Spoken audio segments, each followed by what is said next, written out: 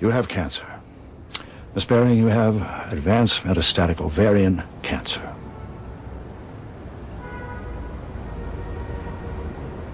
Go on.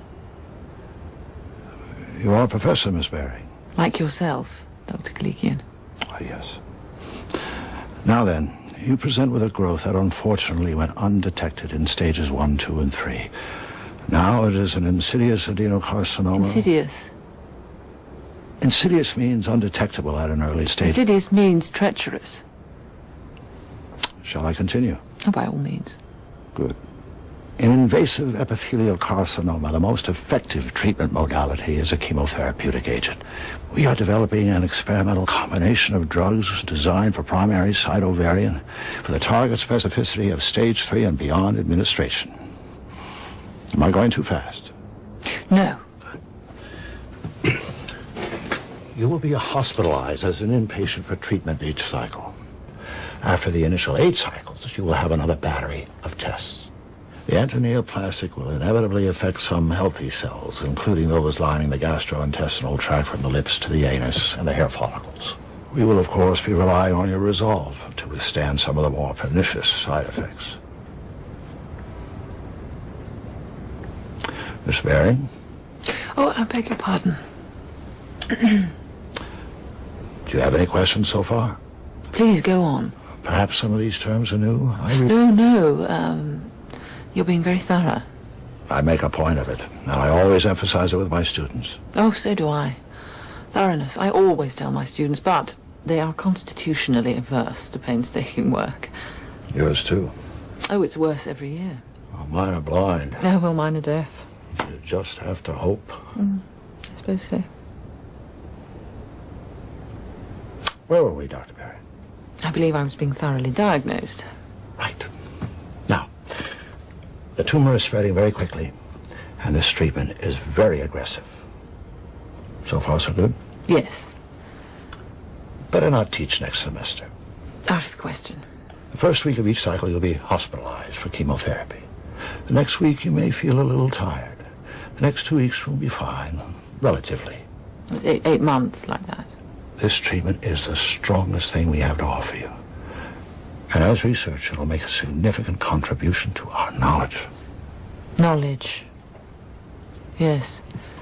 Here is the informed consent form. Should you agree, you sign there at the bottom.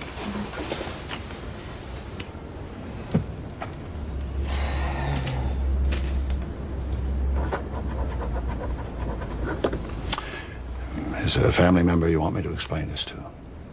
Oh, that won't be necessary. Good. The important thing is for you to take the full dose of chemotherapy. There may be times when you'll wish for a lesser dose due to the side effects, but we've got to go full force. Dr. Bearing? Yes. You must be very tough. Do you think you can be very tough? You needn't worry. Good. Excellent.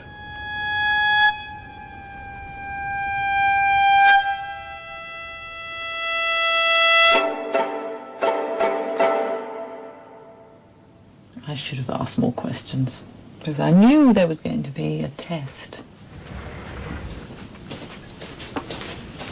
Hi, how are you feeling today? Fine. Great. That's just great. This is not my standard greeting, I assure you. I tend towards something a little more formal, a little less inquisitive, such as, say, hello. But it is the standard greeting here, so I just say fine. Of course, it is not very often that I do feel fine. I have been asked, how are you feeling today, while I was throwing up into a plastic wash basin.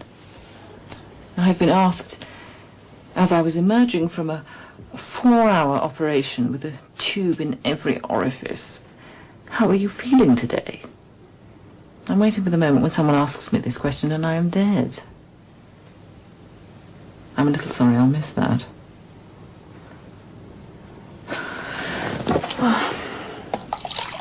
I have cancer. insidious cancer with pernicious side effects. No, the treatment has pernicious side effects. I have stage 4 metastatic ovarian cancer. There is no stage 5. Oh, and I have to be very tough. It appears to be a matter, as the saying goes, of life and death. I know all about life and death.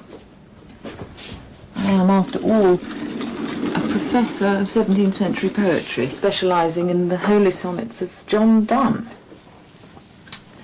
which explore mortality in greater depth than any other body of work in the English language. And I know for a fact that I am tough. A demanding professor, uncompromising, never one to turn from a challenge. That is why I chose to study John Donne, while a student of the great E.M. Ashford.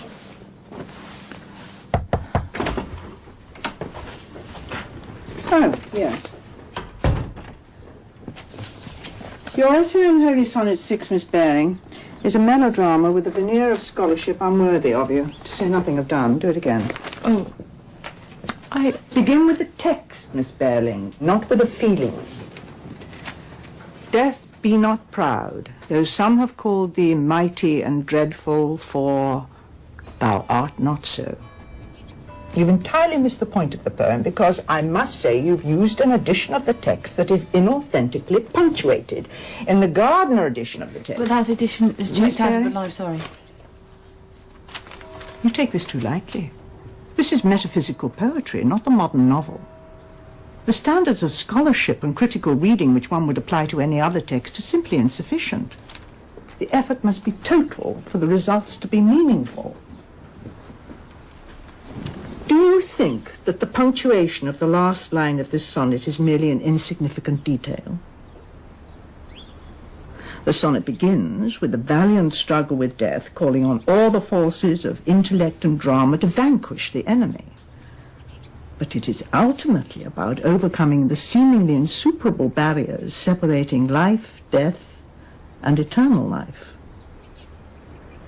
In the edition you chose, this profoundly simple meaning is sacrificed to hysterical punctuation.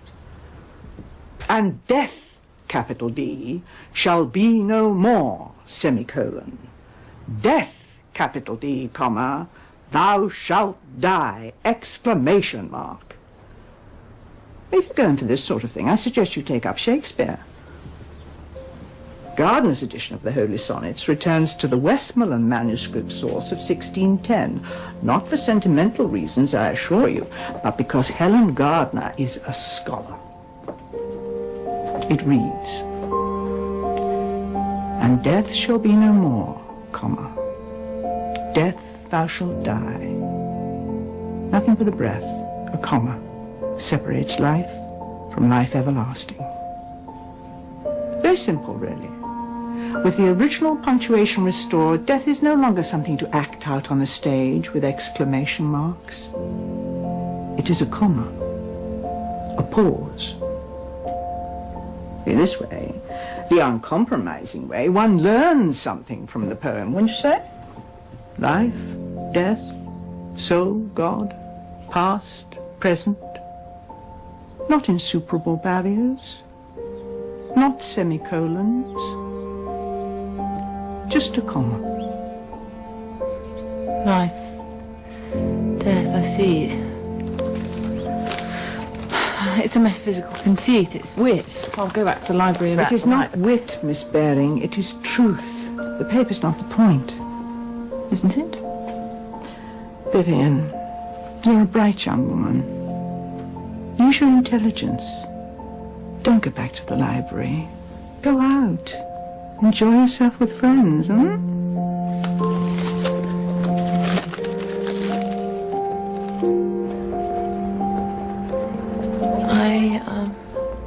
went outside. It was a warm day. There were students on the lawn talking about, well, nothing, laughing. Simple human truth, uncompromising scholarly standards,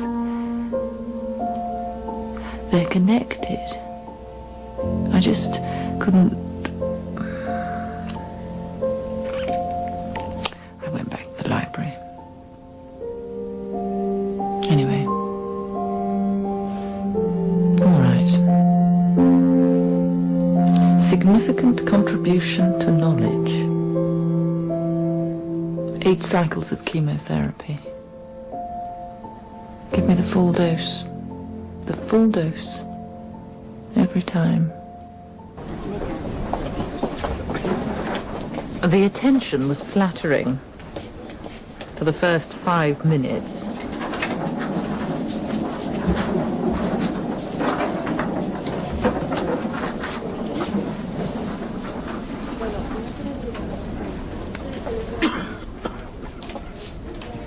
Name?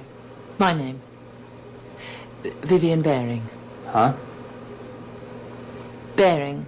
B-E-A-R-I-N-G. Vivian, V-I-V-I-A-N. Doctor? Yes, I have a PhD. You're a doctor?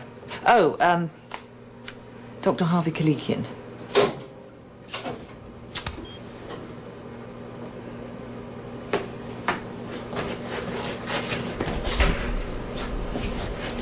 I am a doctor of philosophy.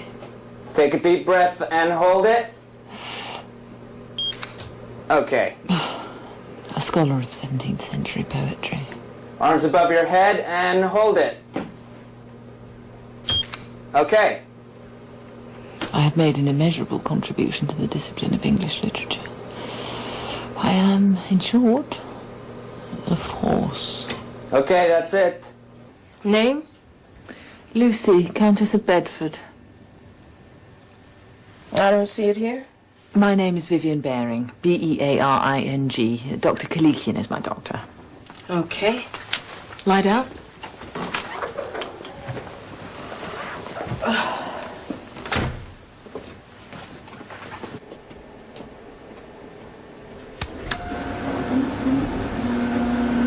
After an astounding undergraduate career, I studied for 3 years with Professor E.M. Ashford, during which time I learned by instruction and example what it means to be a scholar of distinction. As her research fellow, my principal task was the alphabetizing of index cards for Ashford's monumental critical edition of Donne's Devotions upon Emergent Occasions. I am thanked, in the preface, Miss Vivian Bearing for her able assistance.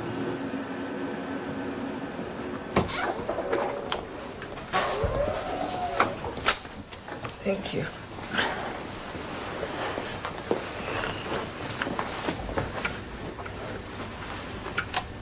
Where's your wheelchair? I do not know. I was busy just now. Well, how are you gonna get out of here? I could walk. It's not permitted. Well, I do not know. Perhaps you would like me to stay. I guess I gotta go find you a chair. Don't inconvenience yourself on my behalf. It's a 2cc drip. You want to increase that? Sure, yeah, make it 4. Miss Bearing, this is Jason Posner. He's going to do your medical history and ask you a few questions. He's Dr. Kelekian's fellow. Professor Bearing, I'm Dr. Posner, clinical fellow at the medical oncology branch, working with Dr. Kelekian. Sit over here, please. Professor Bearing, I was a student at the university. I took your course in 17th century poetry. Did you? Yes, I thought it was excellent. Well, thank you. Were you an English major? No, biochemistry. But you can't get into med school unless you're well-rounded. And I made a bet with myself that I could get an A in the 3 hardest courses on campus. How'd you do, Jace? Success. Really? A minus. It was a very tough course.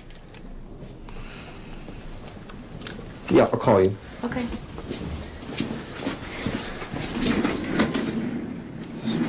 Wheel this over.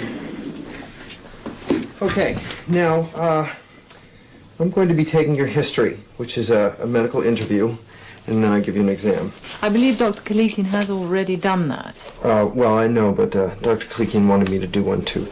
Very well.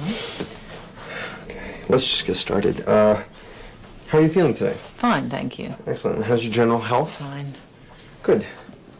Now, we know that you're an academic. Yes, we've established that. So we don't need to talk about your interesting work. No. How old are you? 48. Are you married? No. Are your parents living? No. How and when did they die? My father, suddenly, of a heart attack when I was 21. My mother, slowly, when I was 41 and 42, of cancer, breast cancer. Cancer? Yeah, breast cancer. I see. Any siblings? No. Now I'm going to ask you about your past medical history. Have you ever been hospitalized? Yes, I had my tonsils out when I was 8. Have you ever been pregnant? No. Heart murmurs? No. High blood pressure? No. Venereal diseases? Uterine infections? No. Thyroid? Diabetes? Cancer? No, well, cancer, yes. Well, when? Now. Well, not including now. In that case, no. Okay. Clinical depression, nervous breakdowns, suicide attempts? No. Do you smoke? No. Ethanol? I beg your pardon. Alcohol? Oh. Ethanol. Yes, I drink wine. How much? How often? A glass with dinner, occasionally, and perhaps a scotch every now and then. Do you use any substances? Such as? Marijuana, cocaine, crack cocaine, PCP, ecstasy, poppers? No. Do you drink caffeinated beverages? Oh, yes. Which ones? Coffee, a few cups a day. Okay. How many?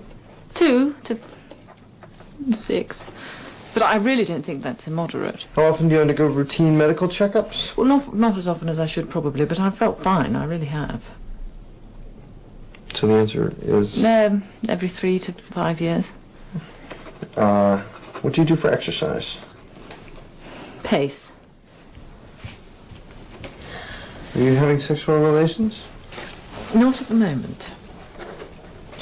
Are you pre- or post-menopausal? Post.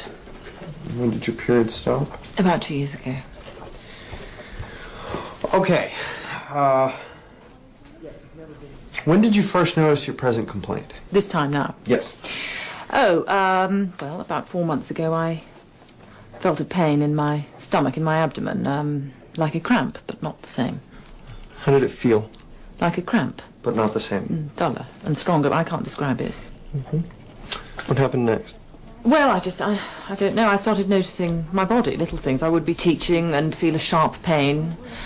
What kind of pain? Sharp. And sudden. Then it would go away, or I would be tired, exhausted. I was working on a major project, the article on John done for the Oxford Encyclopedia of English Literature. It was a great honour, but I had a very strict deadline. So would you say you were under stress? It wasn't so much more stress than usual. I just couldn't withstand it this time. I don't know. So I went to see Dr. Chin, my gynaecologist, after I'd turned in the article, and explained all this. She examined me and sent me to Jefferson, the internist, who sent me to Kelekian because he thought I might have a tumour. And that's it? Till now. That's very interesting. Well, I guess we'll start the exam. Why don't you just sort of lie back and relax. It won't take a minute.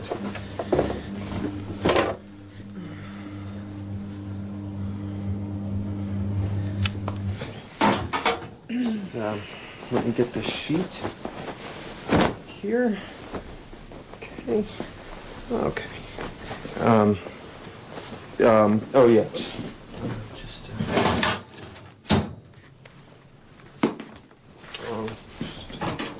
feet in the stirrups here. Okay.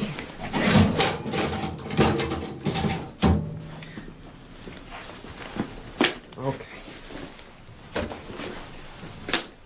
Could you just, yeah. There. Okay. Good, okay.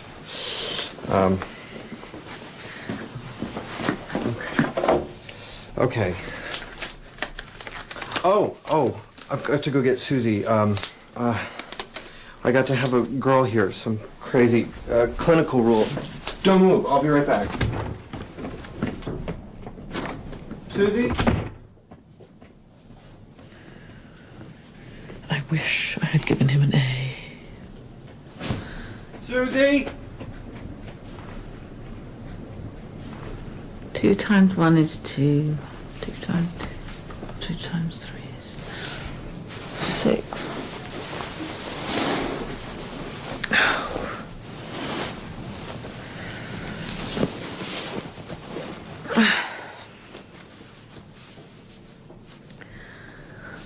be not proud, though some have called thee mighty and dreadful. For thou art not so. For those whom thou think'st thou dost overthrow die not, poor death, nor yet canst thou kill me. Has anybody seen Susie?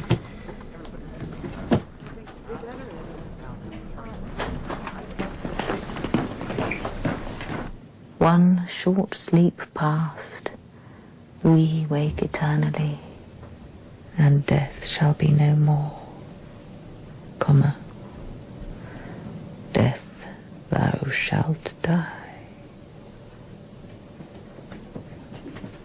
Okay, here's everything. Okay. What is this? Why did you leave her like I had to this? find you now. Come on. We're ready, Professor Bearing. Get this on.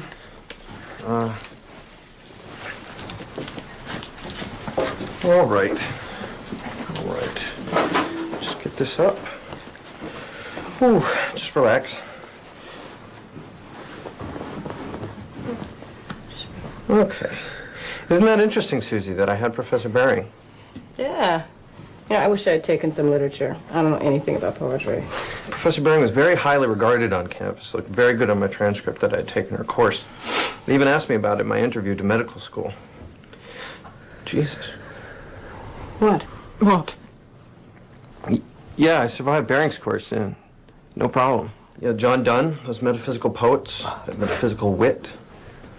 Hardest poetry in the English department. I'd like to see them try biochemistry. Okay. We're almost done. All right.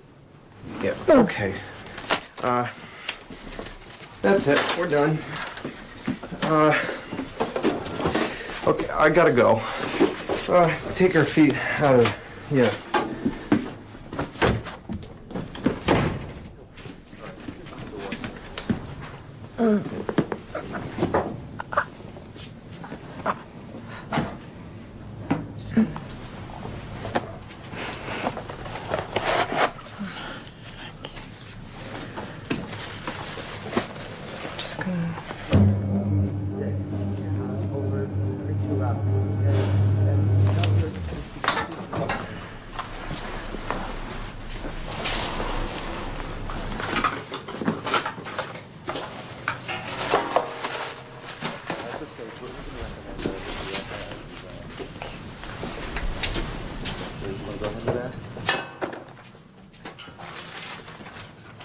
That was hard.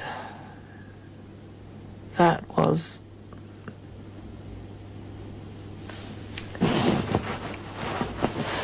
One thing that can be said for an 8-month course of cancer treatment, it is highly educational. I am learning to suffer. Yes, it is mildly uncomfortable to have an electrocardiogram, but the agony of a colonoscopy sweeps it from memory. Yes, it was embarrassing to have to wear a nightgown all day long. 2 nightgowns. But that seemed like a positive privilege compared to watching myself go bald. Yes, having a former student give me a pelvic exam was thoroughly degrading, and I use the term deliberately. But I could not have imagined the depths of humiliation. Oh,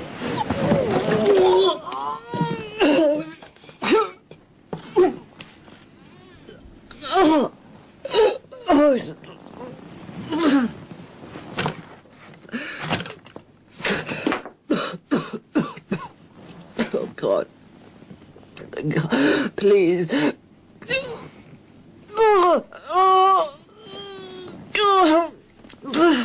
Steady.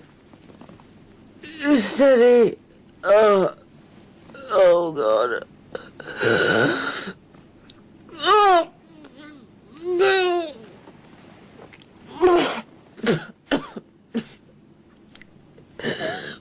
What's left? I haven't eaten in 2 days. What's left to puke?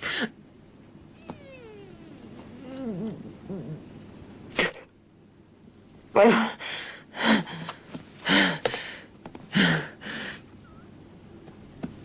You may remark that my vocabulary has taken a turn for the Anglo-Saxon. God, I'm going to bath my brains out. Oh.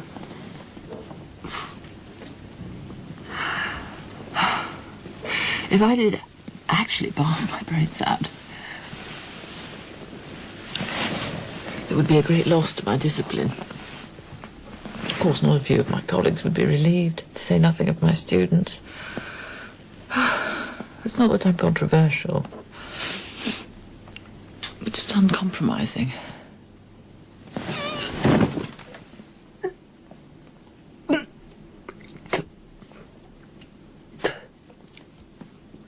False alarm.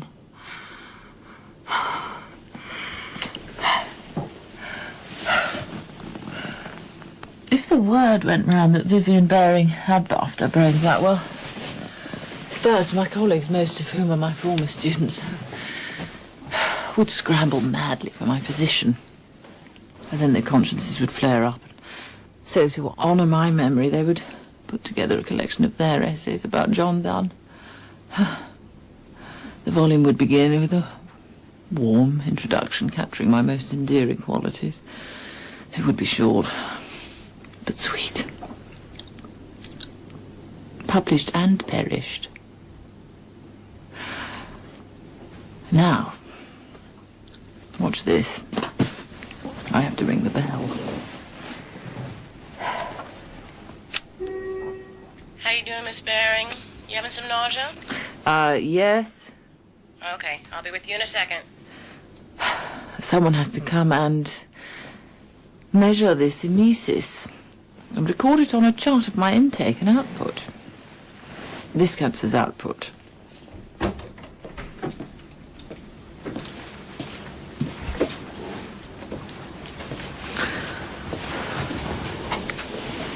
It's about 300 cc's. Is that all? It was very hard work. Yep. 300. Good guess. Okay. Anything else I can get you? Got some Jell-O or something? Thank you, no. You okay all by yourself in here? Yes. You're not having a lot of visitors, are you? None. To be precise. I didn't think so. Is there somebody you want me to call or something? That won't be necessary. I don't want visitors. Okay. Well, I'll tell you what. I'll just pop my head in every once in a while to see how you're doing. Make sure you're okay. If you need anything, you just ring. Thank you. Okay.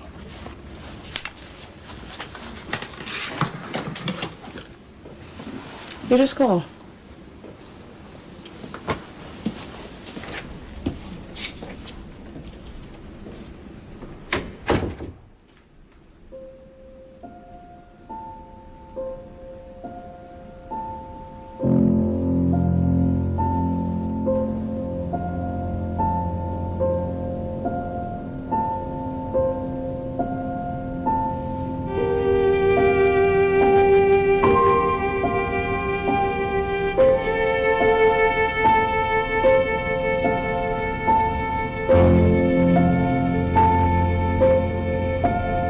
Do not forget that you are seeing the most interesting aspects of my tenure as an inpatient receiving experimental chemotherapy for advanced metastatic ovarian cancer.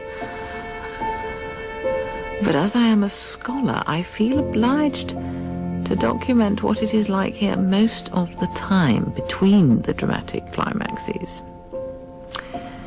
In truth, it is like this.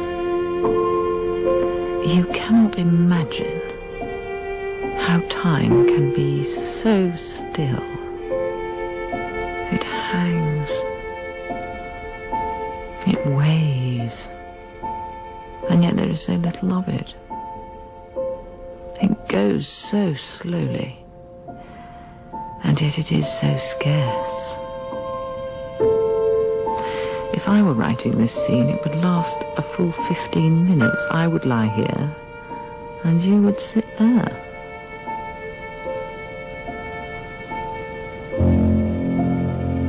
Not to worry. Brevity is the soul of wit. But if you think 8 months of cancer treatment is tedious for all of you, consider how it feels to play my part. All right, all right.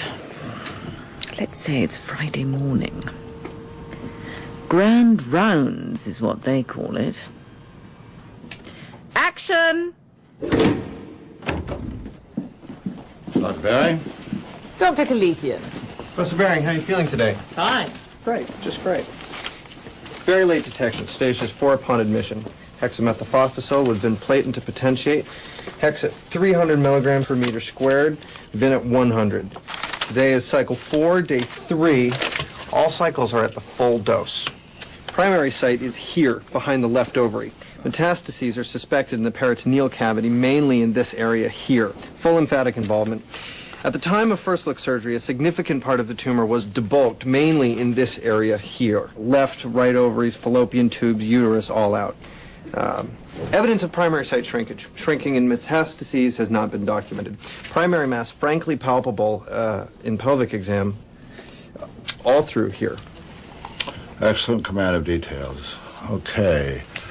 Problem areas with X and Vin? Myelosuppression. First, of course, is myelosuppression and lowering of blood cell counts. That goes without saying. With this combination of agents, nephrotoxicity will be next. Anybody else?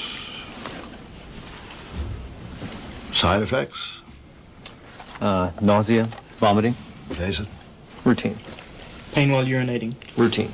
Psychological depression. No way. Oh, anything else? Other complaints with Hex and Vin? Come on. Mouth sores? Not yet. Skin rash? No. Why do we waste our time, Dr. Bearing? I do not know, Dr. Kelekian. Use your eyes. Good grief. Hair loss. Come on. Doesn't count. You can see that. Jason? Hair loss after first cycle of treatment. That's better. Dr. Bearing, full dose. Good. Excellent. Keep pushing the fluids.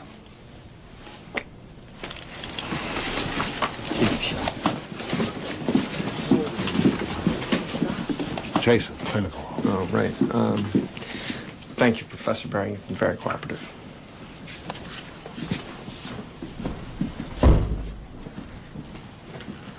Wasn't that grand? Full of subservience, hierarchies, gratuitous displays, sublimated rivalries. I feel completely at home. It is just like a graduate seminar. With one important difference. In grand rounds, they read me like a book. Once I did the teaching, now I am taught. This is much easier. I just hold still and look cancerous. Jason was impressive, wasn't he? I taught him, you know. Nephrotoxicity, kidney poisoning, myelosuppression. They are medical terms. I look them up. It has always been my custom to treat words with respect. I can recall the time, the very hour of the very day when I knew words would be my life's work. I like that one best. Read another. I think I'll read The Tale of the Flopsy Bunnies.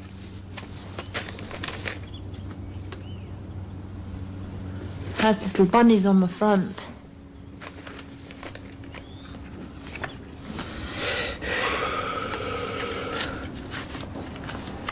The Tale of the Flopsy Bunnies by Beatrix Potter.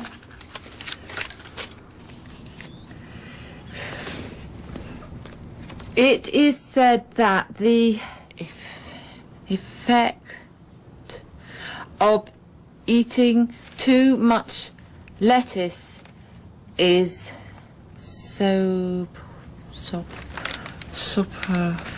what is this word? Say it in bits. Soporific.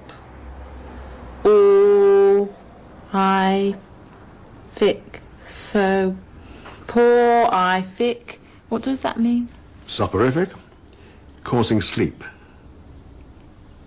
Causing sleep. Makes you sleepy. Soporific means makes you sleepy. That's right. Now, use it in a sentence. What has a soporific effect on you? What has a soporific effect on me? What makes you sleepy?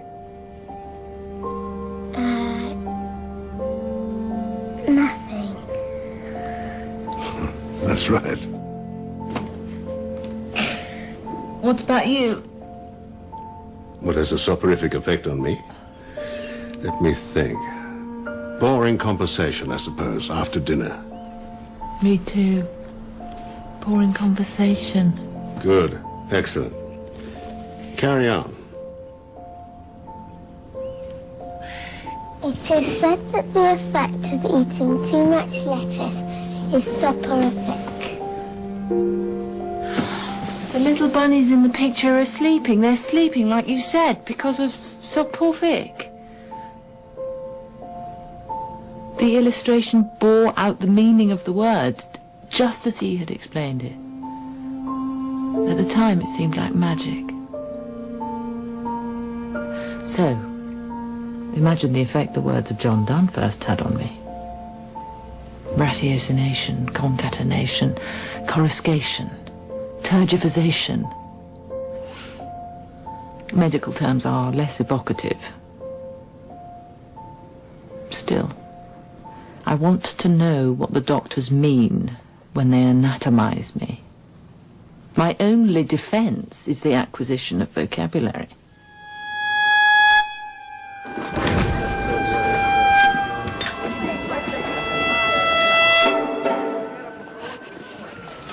Vida, a neutropenia. Okay, when did it start? I was at home reading. I felt so bad. I called. Fever and neutropenia, they said to come in. You did the right thing. Did somebody drive you? No cab, I took a taxi. Okay.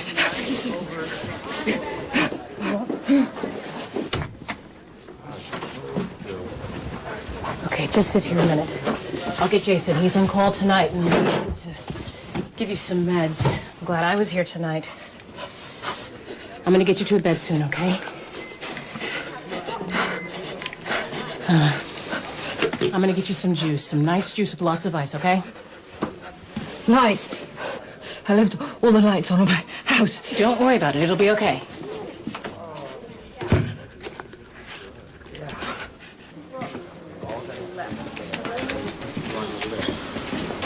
Here.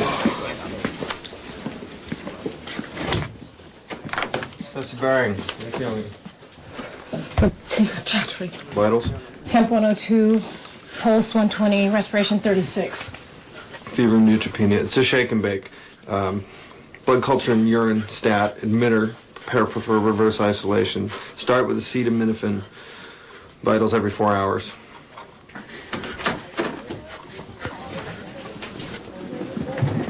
Jason, I think you need to talk to Kelekian about lowering the dose for the next cycle. It's too much for her like this. Lower the dose. No way. She's tough. She can take it. Full dose. Wake me when the counts come from the lab.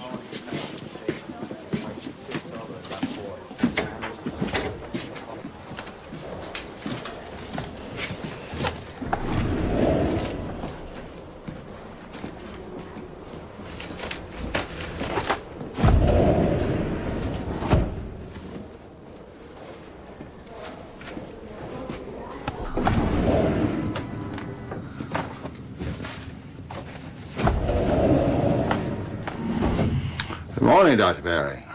Full dose? Definite progress. Everything okay? Yes. You're doing swell. Isolation's no problem, a couple of days. Think of it as a vacation. Oh.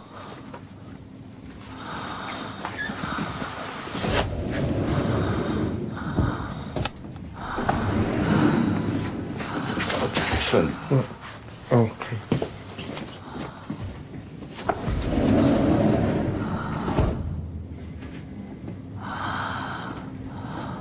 In isolation. I am isolated. For once I can use a term literally. The chemotherapeutic agents eradicating my cancer have also eradicated my immune system. In my present condition, every living thing is a health hazard to me. I really have not got time for this. Particularly healthcare professionals. Just to check the INO sheets for 1 minute takes me a half an hour to do precautions. Oh.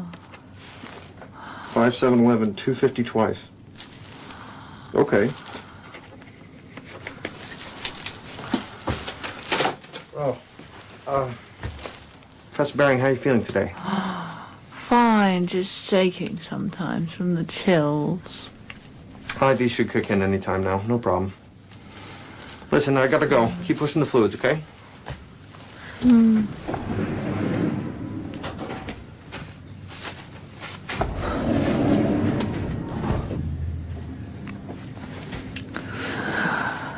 am not in isolation because I have cancer. Because I have a tumor the size of a grapefruit. No. I am in isolation because I am being treated for cancer. My treatment imperils my health. Herein lies the paradox. John Donne would revel in it. I would revel in it if he wrote a poem about it. My students would flounder in it because paradox is too difficult to understand.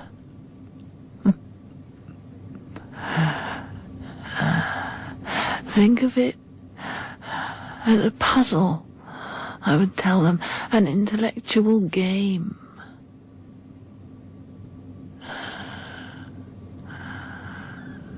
Or I would have told them,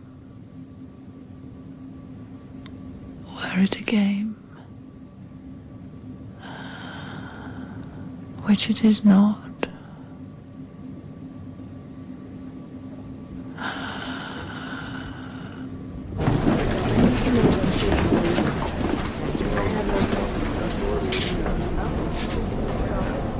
Through death on else immortal us.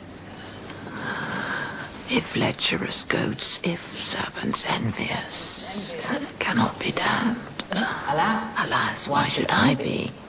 Why should intent or reason born in me make sins else equal in me more heinous? And mercy being easy and glorious to God in his stern wrath, why threatens he? But who am I that dare dispute with thee? O God, oh, of thine only worthy blood, and my tears make a heavenly Lethean flood, and drown in it my sins' black memory. That thou remember them, some claim as dead. I think it mercy if thou wilt forget. A typical prayer would plead, remember me, O Lord. True believers ask to be remembered by God. The speaker of this sonnet asks God to forget. We want to correct the speaker, to remind him of the assurance of salvation, but it is too late. The poetic encounter is over. We are left to our own consciences. Have we outwitted Donne? Miss Bearing. Oh, have we been outwitted? Miss Bearing. What is it? You have to go down for a test. Jason just called. They want to do another ultrasound. They're concerned about a bowel obstruction. No, not now. I'm sorry, they want it now. Not right now. It's not supposed to be now. Yes, they want to do it now. I've got the chair. It should not be now. I am in the middle of this. I have this planned for now, not ultrasound. No more tests. We've covered that. I know, but they need for it to be now. It isn't a bad procedure and it won't take long, so why don't you just come along now? I do not want to go now. Miss Bearing.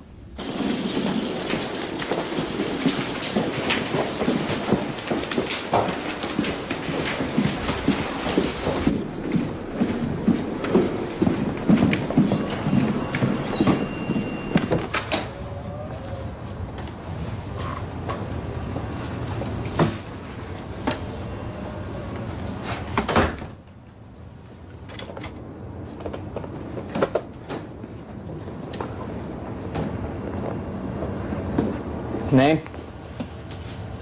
Bearing. Kelekian. It'll just be a minute. Time for your break. Yep. Take a break.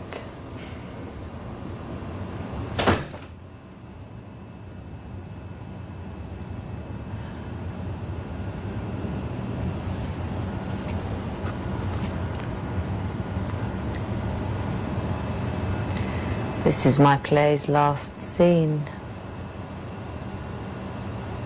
Here, heavens appoint my pilgrimage's last mile,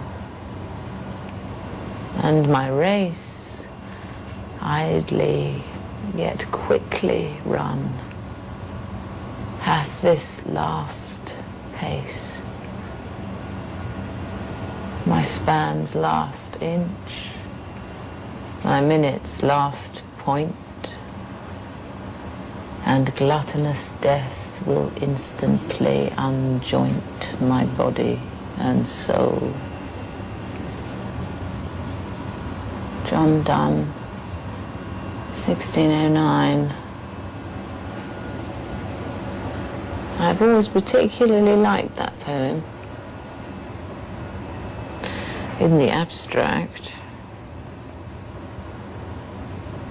now I find the image of my minute's last point a little too, shall we say, pointed. I don't mean to complain, but I am becoming very sick. Very, very sick. Ultimately sick, as it were. In everything I have done, I have been steadfast, resolute. Some would say in the extreme. Now, as you can see, I am distinguishing myself in illness. I have survived 8 treatments of hexamethylphosphocil and vinplatin at the full dose, ladies and gentlemen. I have broken the record. I have become something of a celebrity. Kelekian and Jason are simply delighted. I think they see celebrity status for themselves upon the appearance of the journal article they will no doubt write about me.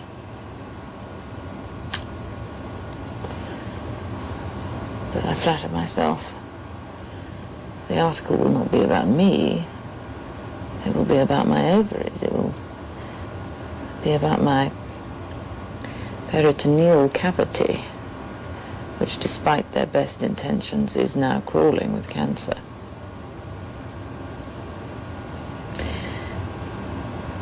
What we have come to think of as me is, in fact, just the specimen jar, just the dust jacket, just the white piece of paper that bears the little black marks.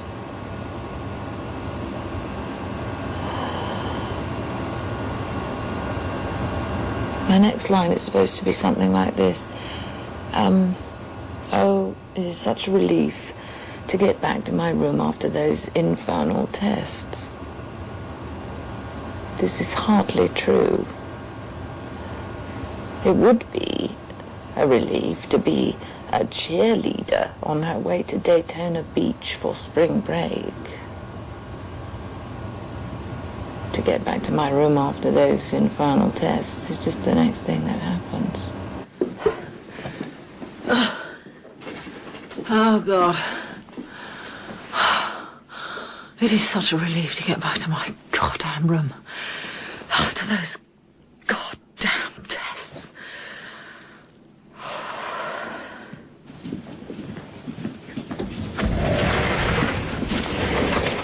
Professor Bearing? Just want to check your eye, you know.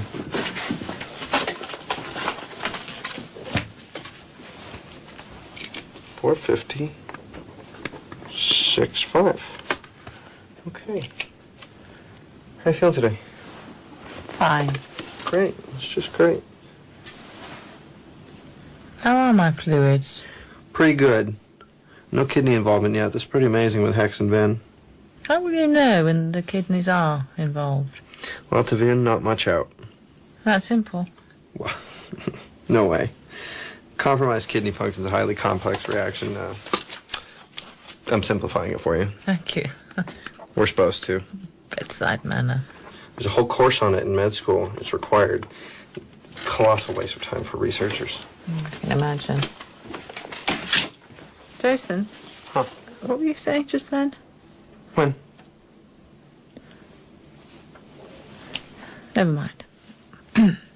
Professor Bearing, you experiencing confusion? Short-term memory loss? No. You sure? Yes. Okay. No, I was just wondering, why cancer? Why cancer? Or why not open heart surgery? Oh, well, yeah. Well, why not plumbing? Why not run a lubrac for all the surgeons know about Homo sapiens sapiens? And no way. Cancer's the only thing I ever wanted. Huh? No, really, cancer is... Awesome? Yeah. It is awesome. How does it do it? The intercellular regulatory mechanisms, especially for proliferation and differentiation. The malignant neoplasia just don't get it. Neoplasia. Cancer cells. Yes, that's right. You grow normal cells in a tissue culture in a lab, and they replicate just enough to form a nice confluent monolayer, and then they divide 20 times or 50 times, but eventually they conk out. You grow cancer cells, and they never stop. No contact inhibition whatsoever. They just pile up. They keep replicating forever. It's got a great name. You know what it's called? No, what? Immortality in culture. That sounds like a symposium. It's an error in judgment in a molecular way. But why? Even on a protistic level, the normal cell-cell interactions are so subtle, they take your breath away. It's incredible. It's perfect. So what's up with cancer cells? Smartest guys in the world. The best labs. Funding. They don't know what to make of it. What about you? Me? Oh. I've got some things I'm kicking around. Wait till I get a lab of my own. If I can survive this fellowship. Let's part with the human beings. Everybody's got to go through it, all the best researchers. They want us to be able to converse intelligently with the clinicians, as if researchers were the impediment. Clinicians are such troglodytes. Just cut the crap, I say. Are you going to be sorry when...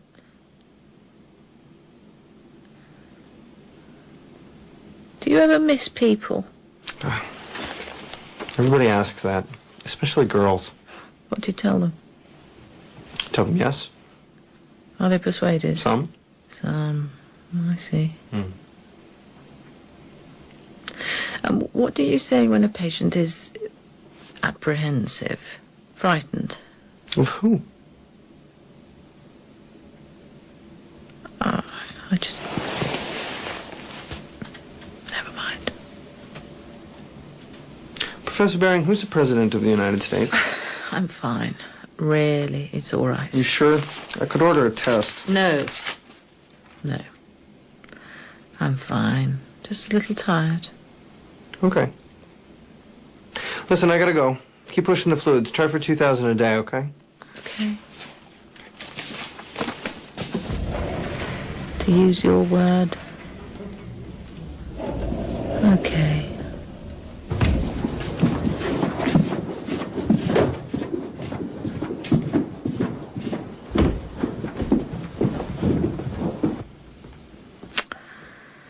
So, the young doctor, like the senior scholar, prefers research to humanity. At the same time, the senior scholar, in her pathetic state as simpering victim, wishes the young doctor would take more interest in personal contact. Oh. Now, I suppose we shall see how the senior scholar ruthlessly denied her simpering students the touch of human kindness she now seeks.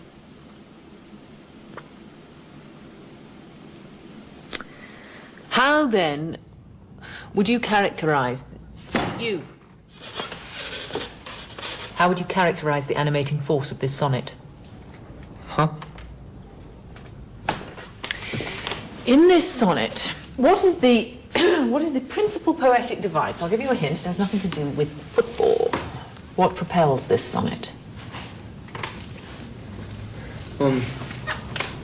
You can come to this class prepared, or you can excuse yourself from this class, this department, and this university.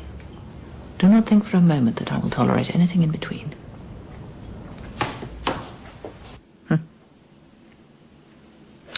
Did I say...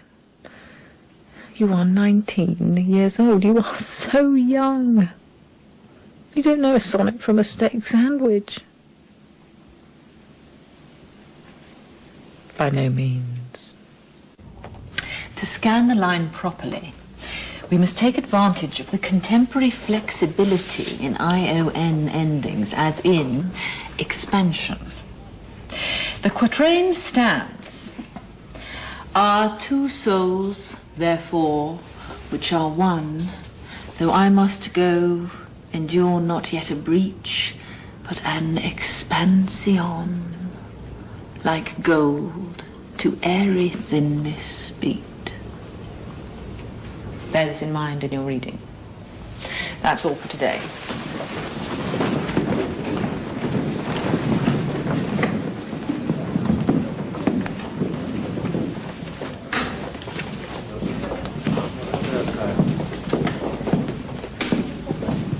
Professor Bearing, can I talk to you for a minute? You may. I need to ask for an extension on my paper. I'm really sorry. I know your policy, but... Don't tell me. Your grandmother died. You knew? It was a guess. I have to go home. Do what you will, but the paper is due when it is due.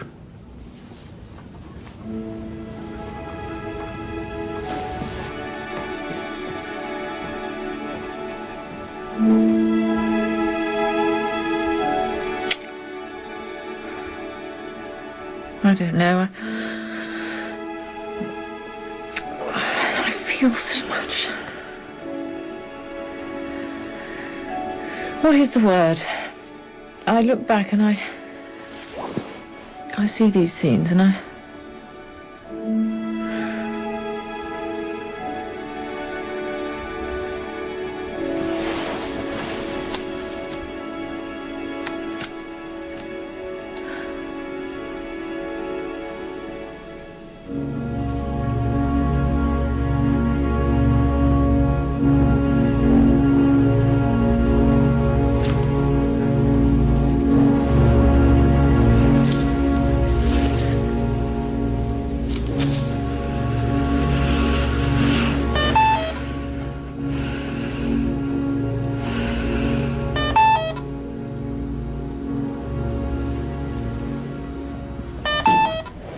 Bearing, is that you beeping at 4 o'clock in the morning?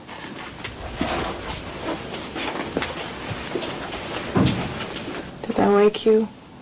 Sorry, it just gets occluded sometimes. No, I was awake. Where? What's the trouble, sweetheart? Oh, I don't know. Can't sleep? No, I just keep thinking. If you do that too much, you can get kind of confused. I know. I can't seem to figure things out. I'm in a quandary, having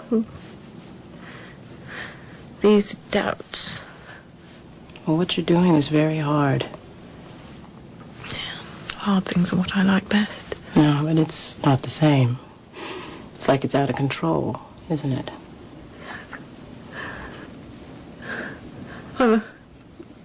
I'm scared. Of course you are. I want to. I don't feel so sure of myself anymore. And you used to feel sure, didn't you? Yes. I used to feel sure. Oh, Vivian, it's okay. It's all right. And it hurts. I know. It's all right. It's all right. It's okay.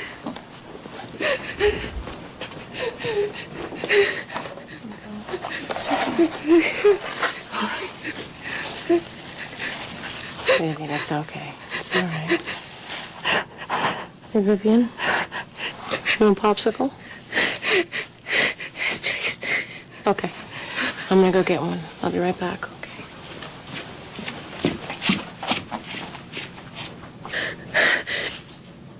The epithelial cells in my GI tract have been killed by the chemo. The cold popsicle feels good.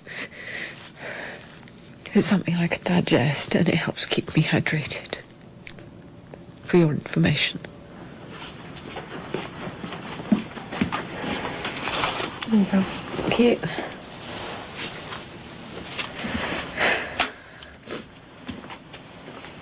Here. Sure? Thanks. Cute.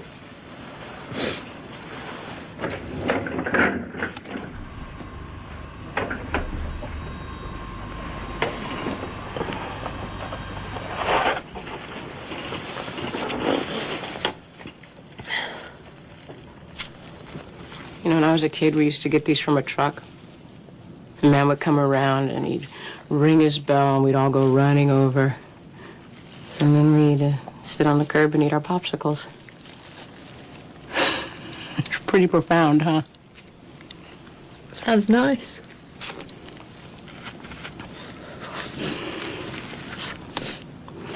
Vivian, there's something we need to talk about.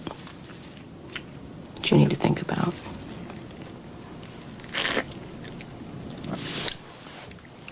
My cancer's not being cured, is it?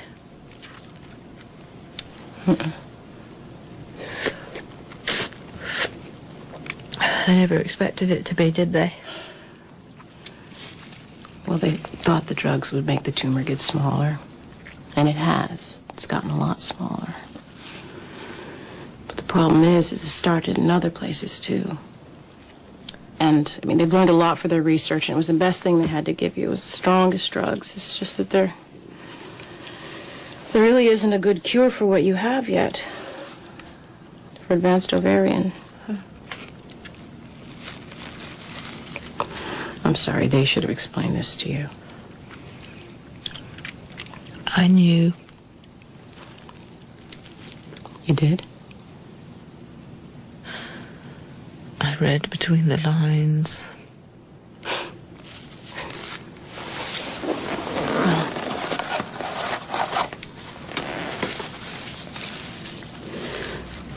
What you need to think about is your code status. What you want them to do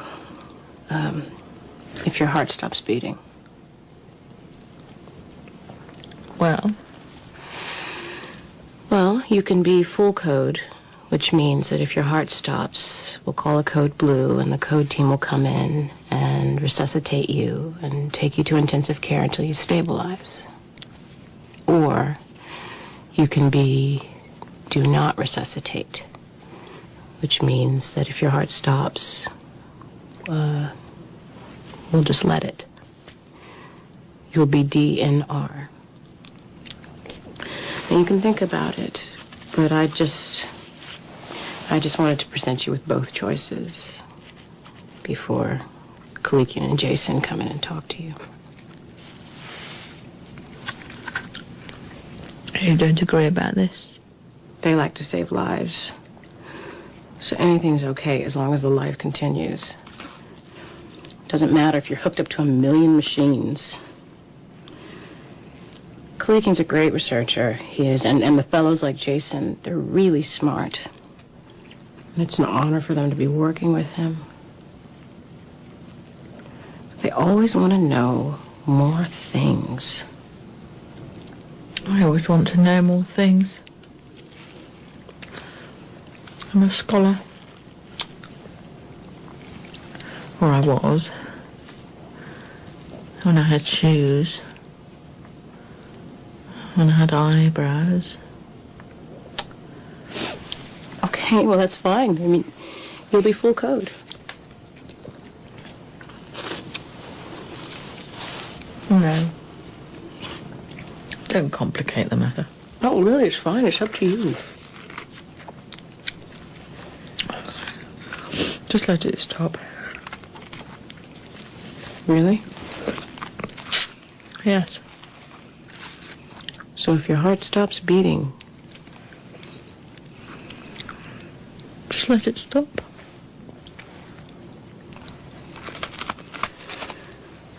You sure? Yes. Okay. Okay, I'll get Kelekian to give the order, and then... Susie. Yeah? You're still going to take care of me, aren't you? Of course I am. Don't you worry, sweetheart.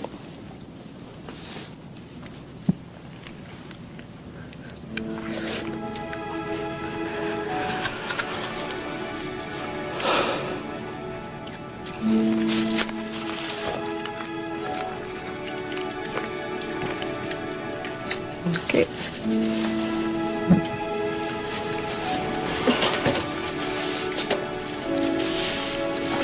Thank you.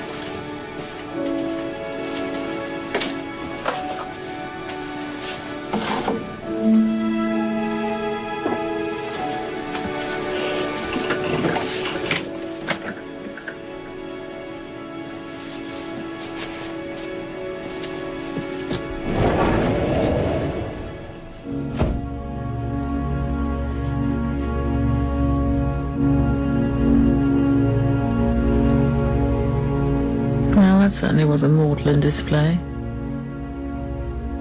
Popsicles, sweetheart. I can't believe my life has become so corny. But it can't be helped. I don't see any other way. We are discussing life and death, and not in the abstract either. We are discussing my life and my death. And I can't conceive of any other tone. Now is not the time for verbal swordplay. Nothing would be worse than a detailed scholarly analysis of erudition, interpretation, complication. Now is the time for simplicity. Now is the time for, dare I say it, kindness.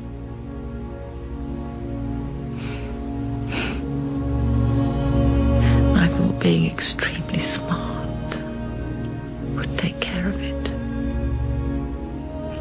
But I see that I have been found out. Ooh.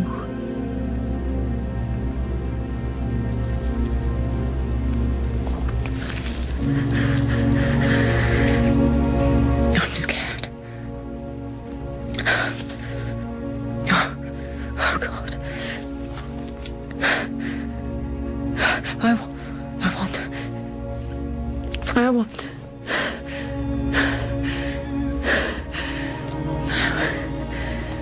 Now, I want to hide. I just want to curl up in a little ball.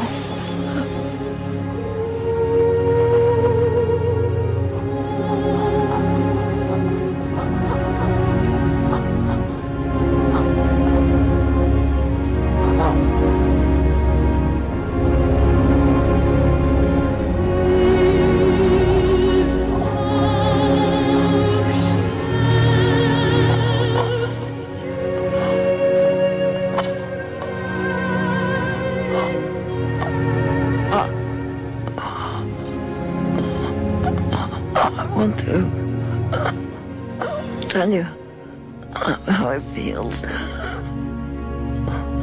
want to explain it. To use my words. It's as if I can't.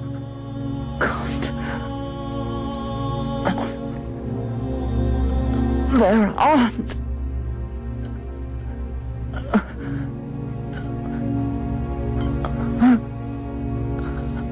I'm in terrible pain. Susie says,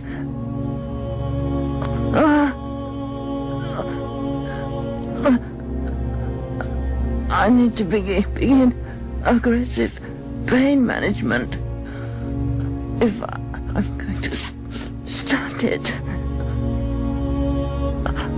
It, such a little word. I think in this case, it signifies being alive.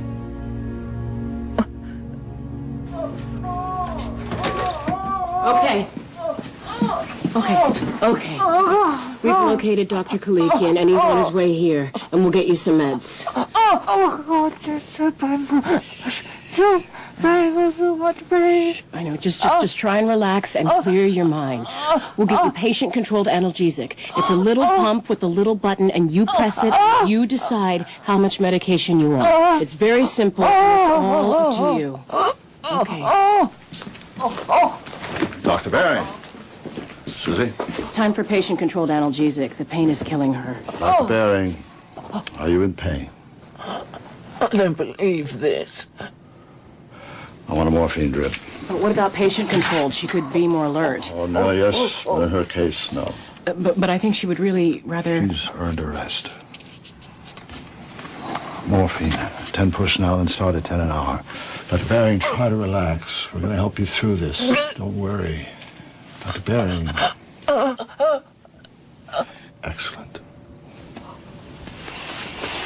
Susie.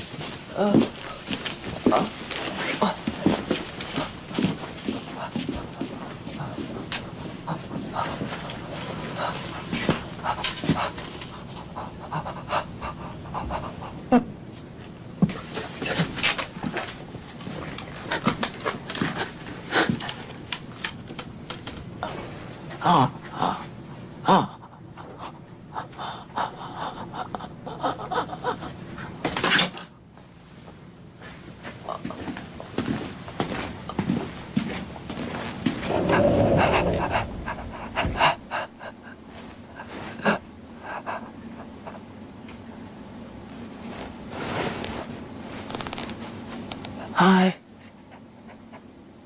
How are you feeling today? These are my last coherent lines. I'll have to leave the action to the professionals. It came so quickly after taking so long. It's not even time for a proper conclusion.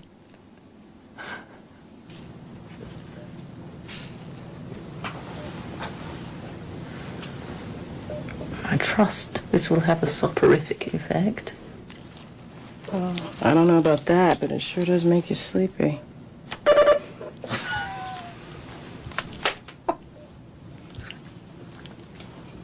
What's so funny? What? What? That's just... It's this soporific means. Makes you sleepy. It does? Well, that was sort of dumb. No, it was funny. Yeah, in a dumb sort of way.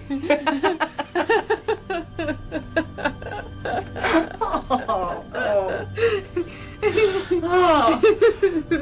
Well, I'm glad you explained it to me. I never would have gotten that. I'm a teacher.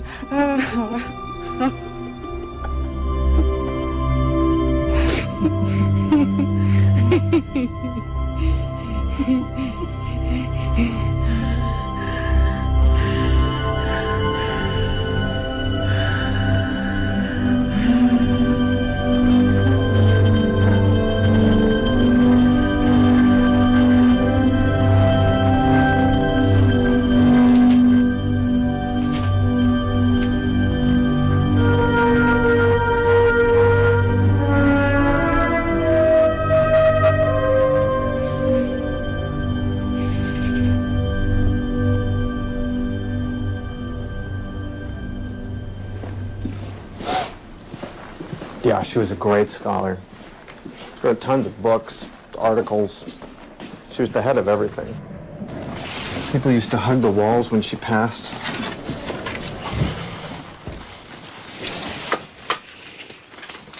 $275, $520. Let's up the hydration. She won't be drinking anymore. See if we can keep her kidneys from fading. Yeah, I had a lot of respect for her. Just more than I can say for the entire biochemistry department. What do you want, dextrose? Give her saline. She gave a hell of a lecture. No notes. Not a word out of place. It was pretty impressive. A lot of students hated her, though. Why? Well, she wasn't exactly a cupcake. She hasn't exactly been a cupcake here, either. Now, Miss Bearing, Jason and I are here. We're going to insert a catheter to collect your urine. It's not going to hurt, so don't you worry. Like she can hear you. It's just nice to do. 8 cycles of Hexenbin at the full dose. Kelekian didn't think it was possible. I wish they could all get through it at full throttle, then we could really have some data. It's not what I imagined, you know? I thought someone who studied poetry would be more dreamy. Not the way she did it. Her course was more like boot camp than English class. This guy, John Dunn, was incredibly intense. Like your whole brain had to be in knots before you could get it. Why, you made it hard on purpose? Well, it has to do with the subject matter. The holy sonnets we worked on most, they were mainly about salvation anxiety. That's a term I made up in one of my papers, salvation anxiety, but I think it fits pretty well. You're this brilliant guy. I mean, brilliant. This guy makes Shakespeare sound like a Hallmark card. And you know you're a sinner. And there's this whole promise of salvation, the whole religious thing, but you just can't deal with it. Well, how come? Because it doesn't stand up to scrutiny. But you can't face life without it either, so you write these screwed-up sonnets. Like a game to make the puzzle so complicated. What happens in the end? The end of what? To John Dunn. Does he ever get it? Get what? His salvation anxiety. Does he ever understand? Oh, no way. The puzzle takes over. You're not even trying to solve it anymore. Fascinating, really. Like, great training for lab research, looking at things at increasing levels of complexity. Well, until what? What do you mean? Well, what happens in the end? Do you ever get to solve the puzzle? Nah. When it comes down to it, research is just trying to quantify the complications of the puzzle. You help people, and you save lives and stuff. Well, sure, I save a guy's life, and the poor slob goes out and gets hit by a bus. Yeah, I guess so. I just don't think about it that way. Guess you can tell I never took a course in poetry. Well, if there's one thing we learned in 17th century poetry, you can forget all about that, all that sentimental stuff. Enzyme kinetics was more poetic than Bearing's class. Besides, you can't just go around thinking about all that meaning of life garbage all the time. You just go nuts. Do you believe in it?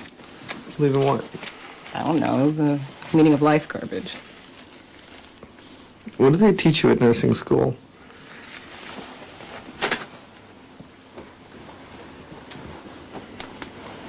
She's out of it. Shouldn't be too long. You done here? Yeah, I'll just tidy up.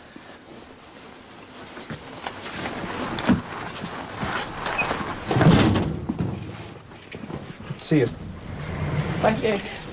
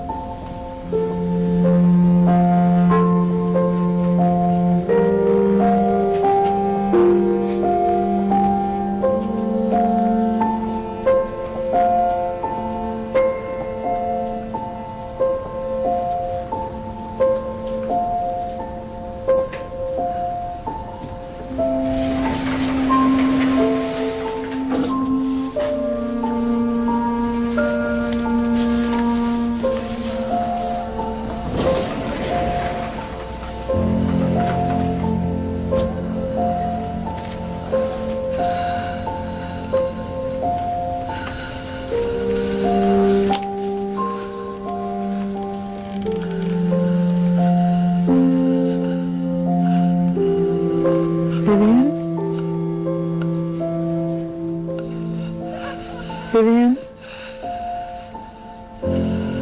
It's evening. Vivian?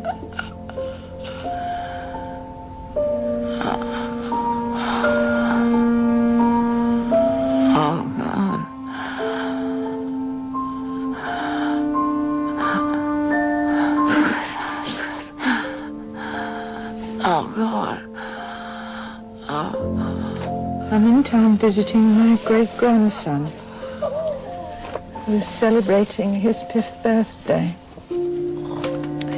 I went to see you in your office, and they directed me here. I've been walking all over town. I'd forgotten how early it gets chilly here.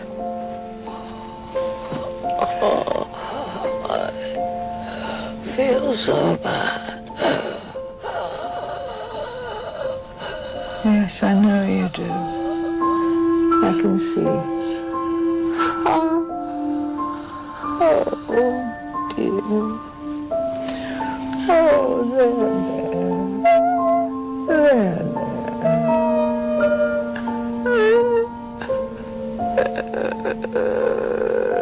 Oh, Vivian. Vivian.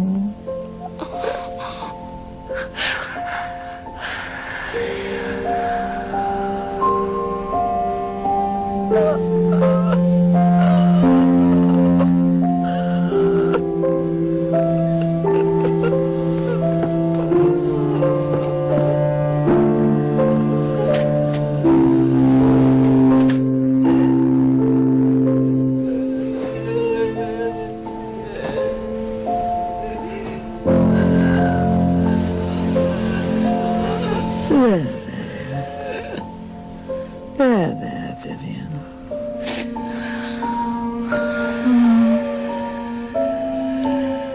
It's a windy day. Don't worry, dear. Let's see. Shall I recite something to you? Would you like that? I'll recite something by Donne.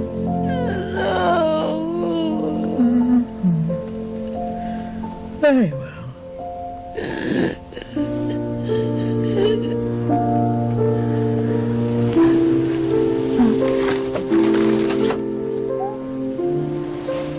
Let's see.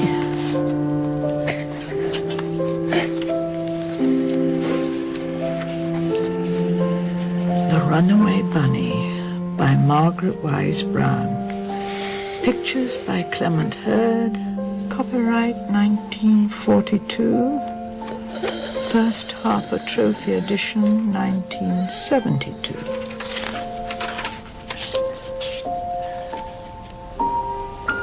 Once there was a little bunny who wanted to run away, so he said to his mother, "I'm running away." "If you run away," said his mother, "I will run after you, for you are my little bunny." "If you run after me," said the little bunny, "I will become a fish in a trout stream, and I will swim away from you." "If you become a fish in a trout stream," said his mother, "I will become a fisherman, and I will fish for you." Ah, look at that. A little allegory of the soul. Wherever it hides, God will find it. See, Vivian? "If you become a fisherman," said the little bunny, "I will be a bird and fly away from you." "If you become a bird and fly away from me," said his mother, "I will be a tree that you come home to." Ah, very clever.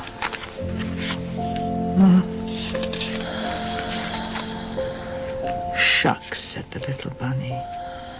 "I might just as well stay where I am and be your little bunny." And so he did. "Have a carrot," said the mother bunny.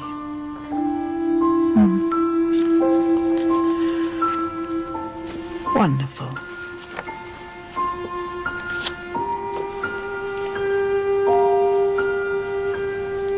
time to go.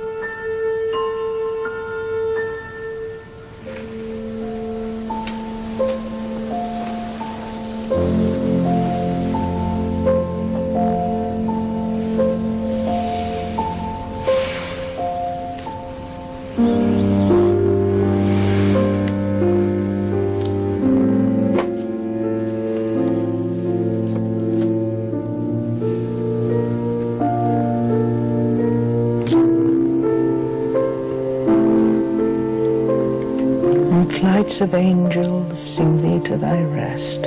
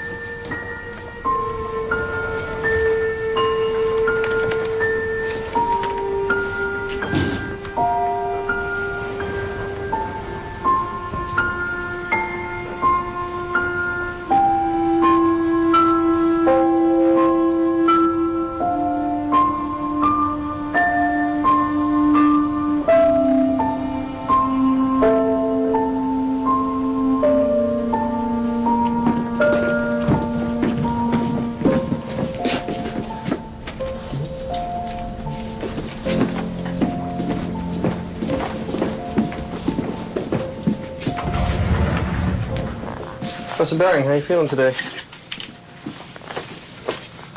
3 p.m. my V hydration totals. 2,000 in, 30 out. Oh, that's it. Kidney's gone. Professor Bearing? Highly unresponsive.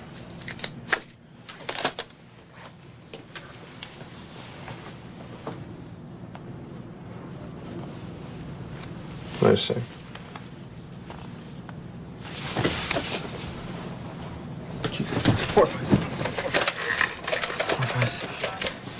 Code blue, room 707. Code blue, room 707. Dr. Posner, Posner. Hurry up.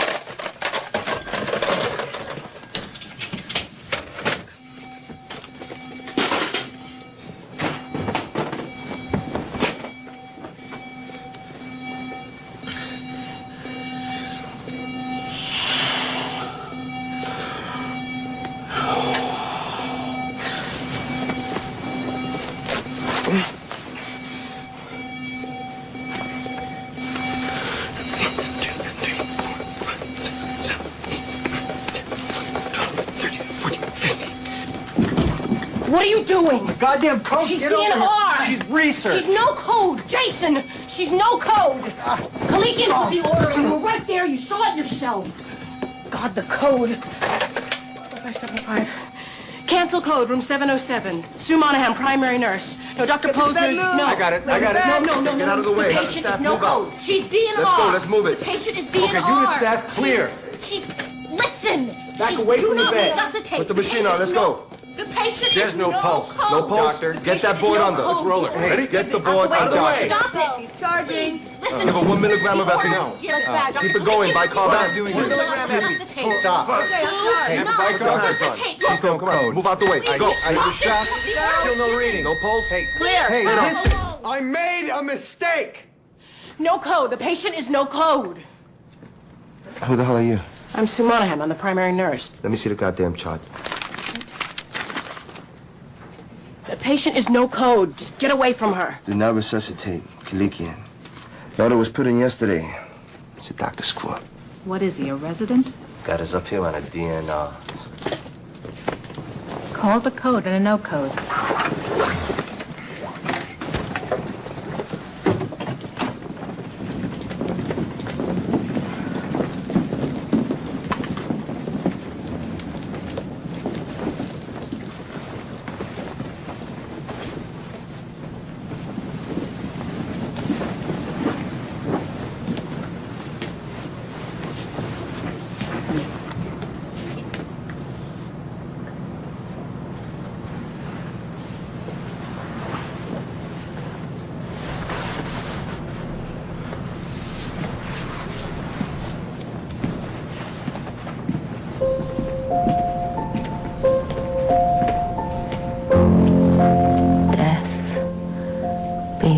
proud, though some have called thee mighty and dreadful, for thou art not so.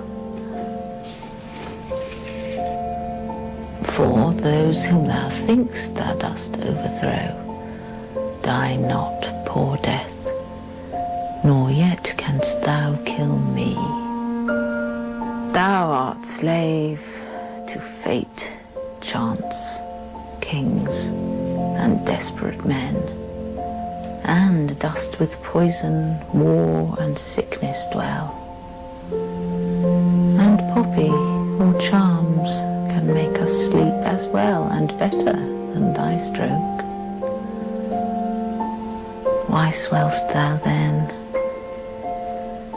One short sleep past, we wake eternally, and death shall be no more, comma. Death thou shalt die.